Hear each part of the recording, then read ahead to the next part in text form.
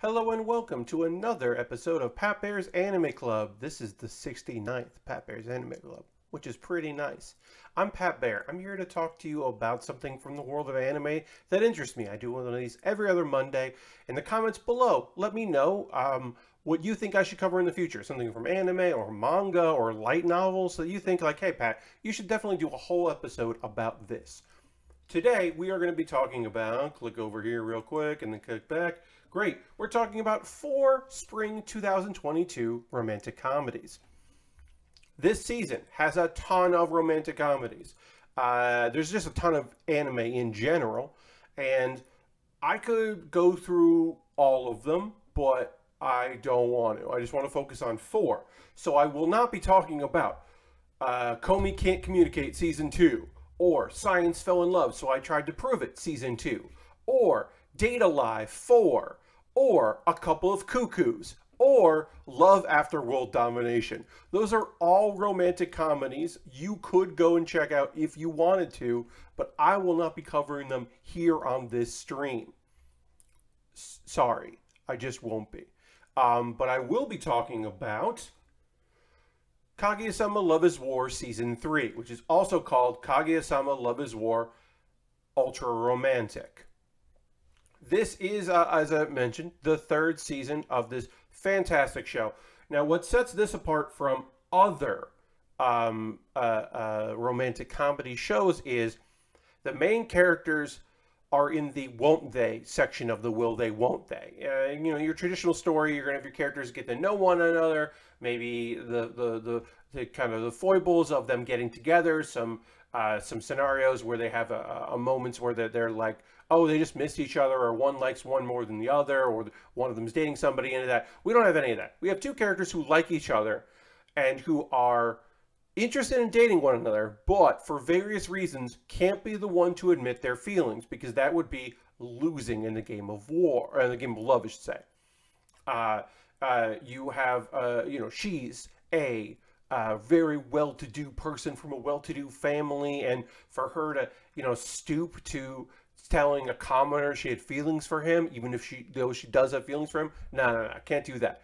She'd give up all the power. And he's a commoner trying to do his best to support his family, particularly his sister, and trying to work through scholarships and rise above all of the issues that are plaguing his family financially. So to tell someone in that position, it would be like him basically saying, you know, like, this is as much as I can do, is be your beau. Also, neither have really experienced dating. She doesn't really have common sense, like, or commoner sense, I guess you should say. And he's just weird, and kind of oblivious to things.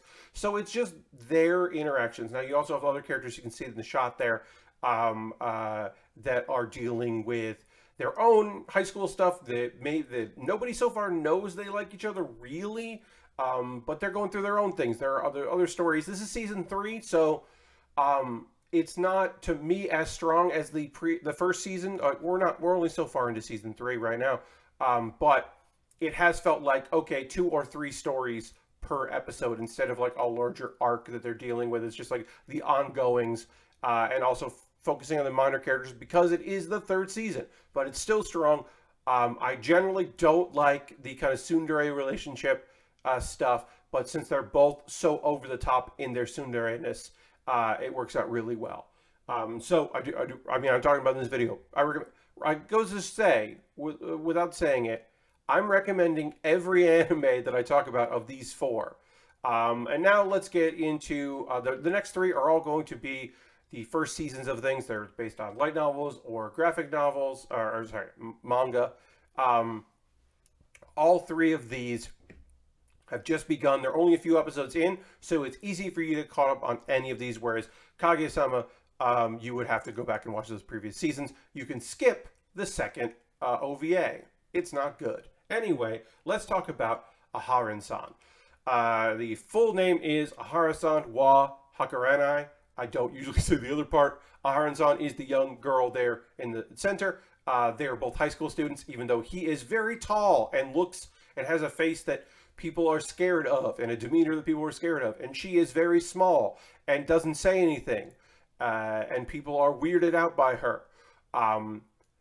They're both weirdos, and they're both becoming friends that will blossom into a relationship at some point, and we're watching the blossoming. We're watching their friendship develop. I love they're two weirdos, that it's not just that he's a bland nothing. We'll get to that in a minute. I'm totally in love with that, that they're just like trying to feel each other out, and it's strange. Her thing is that it's not just that she's like mute. This isn't Comey from Comey Can't Communicate. This is more that she doesn't understand boundaries, like social boundaries, and she's become withdrawn because she was rejected. She got too close, she got too intense with people, and they pushed her away, and so then she's kind of like folded into herself. Also, part of it is that I don't think she understands volume control, and he is, well, one, he comes to like her as a person, but also a big driving force for him is that like his face and demeanor kept people away, and he didn't make friends. So now he's like, this is my seatmate. I'm gonna make an effort. He's making the effort, and because she's weird, his weird complements hers. So he is the kind of like the straight man, for lack of a better phrase. Unfortunately, he is kind of like the your constant, your like person to relate to, but he is also kind of a weirdo. And I love that. And the supporting cast are weird and fun and not, you know, it's like, yes, we have the girl that is scared of him and is jealous of him at the same time. But also she's big, she's taller than he is, but also a fraidy cat, and that's fun. So yeah, we're going to see more of these characters and more of the friends as we go. This is just a standout cute show. It's very fun, very silly, weird. There's a whole episode where they're just trying to spend a bunch of time together and making memories because they're going to move seats and not sit next to each other. That also involves like a YouTube dance, and it's just very fun. He's so disappointed that YouTube dance didn't go viral. I don't know why it would, but he's very upset about that, which I just charming. Shikimori's not just a cutie. Oh boy, this one. Is it a bit of the reverse Prince Charming? Is this a Princess Charming kind of a scenario? Yes. So we got a dude, our dude, he's not a himbo because I don't think he's dumb, but he is clumsy. He has bad luck, incredibly bad luck, and he's constantly being saved by his girlfriend, who is, when she's not being cute, it's because she's being badass. Just like a complete and total awesome badass. I love this. I love that they're already dating, even though it's very early in the relationship, so we don't have the will they, won't they, or are they going to get together? We know they're boyfriend, girlfriend. They're trying to make it work with the fact that he is accident prone, and also with like, wants to protect her sometimes. I don't know if we're ever going to really get into the fact that she is incredibly strong and fast and like a total, complete, and utter badass. Like, she has a fan club at school because she's just like the kind of girl that girls can fall in love with. And he is like just a nice boy. Like, he's bland. He's a little bland. But hopefully we'll see more of his personality. He's also just a cutie, and he is somebody that you want to protect. And I like that he's a little, it's not manic pixie dream boy, but it's a little like show up on a white horse and protect the fair man, not maiden, the man. And it's already cool. I like the action moments. I like their cute, like, flirty moments where it's like, oh, am I joking that I want to make out with you here, or do I really want to? I really like it. I think it's very fun and light, and then also, like I said, has that little action moments that are great, and you just want things to work out for the two of them, and you also hope he doesn't die, because oh boy, he could die at any point, because this dude has got real bad luck, except for his cool girlfriend, who sometimes is a complete and total badass. Speaking of action, if you were like, oh, the action parts, that sounds good, I would love more action in my comedic romance series. Well, oops, sorry, wrong direction. You want to maybe check out Spy Family? That might be something that's right up your alley. because it's a different sort of romantic comedy and family comedy.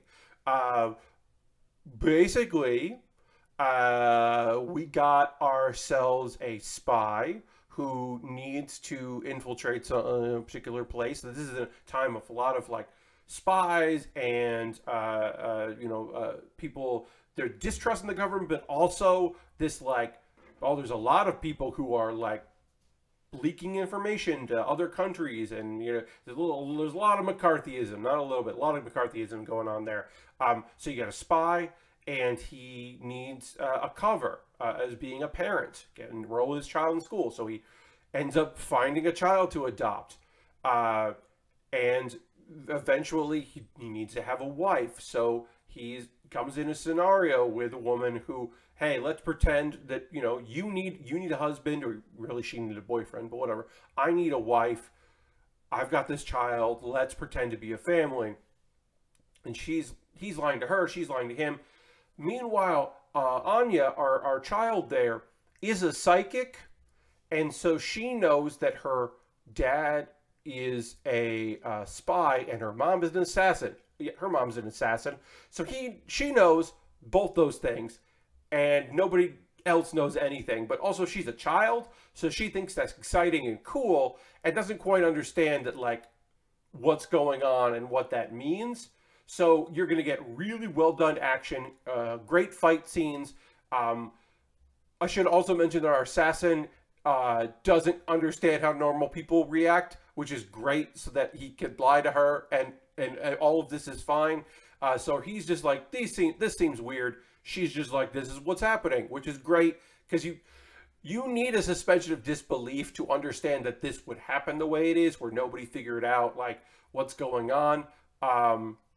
But yeah, and so we're going to see them figure out how to be a family and maybe start to come together. And, like, obviously for Anya, the two of them being together in an actual real relationship and being her real parents would be ideal. So she's pushing for that. And both of them are pushing for their missions, or at the very least, our assassin is looking to at least keep her cover going. So it's because it would be suspicious if someone in her early 30s wasn't married, whatever. And he's, looking to have the perfect family as a good cover. So while they're trying to keep it together, Anya's trying to keep them together. And it just makes a great dynamic. The manga is fantastic. I recommend it. It's lovely and cool as hell, because the fight scenes are really good. It's animated very well. Voice acting is fantastic, although some of the voice actors are in other things, and that's only weird for me and not weird for you. But yeah, that's Spy Family. I highly recommend it. And that's for spring 2022 romantic comedies that I'm recommending to you. This season is jam-packed with a bunch of stuff. We got great action. If you like isekai, there's some good isekai and some okay isekai. There are other comedic shows. There's other action series, as I said. We got plenty of fantasy stuff. And like I said, I'm going to read these again. There are other romantic comedies you could check out if you wanted to. Comey Can't Communicate Part 2, Science Fell in Love So I Tried to Prove It Season 2, Date Alive 4, A Couple of Cuckoos, and Love After World Domination. At the time of this recording, A Couple of Cuckoos hasn't come out yet. It could be great. It's a whole thing about, like, they were switched at birth, and now they're... I don't know. It seemed weird, and I didn't necessarily get drawn to it, but it could be great. I could be, at the end of the season, telling you that's one you shouldn't have missed. So it's totally possible. Anyway, that's going to do it for Pat Baer's Anime Club. Again, in the comments below, is there something you'd like to see me cover? Is a subgenre that you think deserves a mention? What are you watching this season? That's good to know. I always want a recommendation there. The long list of anime that I am currently at this very moment watching, I'm going to read all of them right now. Kaguya-sama Love is War, Ultra Romantic, the 3rd season, as mentioned. The Executioner and Her Way of Life. Aharon-san. Spy Family. I'm Quitting Heroing. The Greatest Demon Lord is Reborn as a Typical Nobody. RPG Real Estate. Skeleton Knight, Another World. I'm Kodawa Kawashiri. Shikimori's Not Just a Cutie, and Trapped in a Dating Sim, The World of Otome Games is Tough for Mobs. I will also probably watch the second season of Rising as Shield Hero, but I don't like to watch that. And Ascends of Oakward season 3. I didn't finish season 2, so maybe I will and get caught up with that. So let me know what you're watching. If there's something that you think, oh, Pat, you would love this, let me know in the comments. I would love to read it, and I will see you in the future on the next video. Thanks so much for watching. Bye-bye.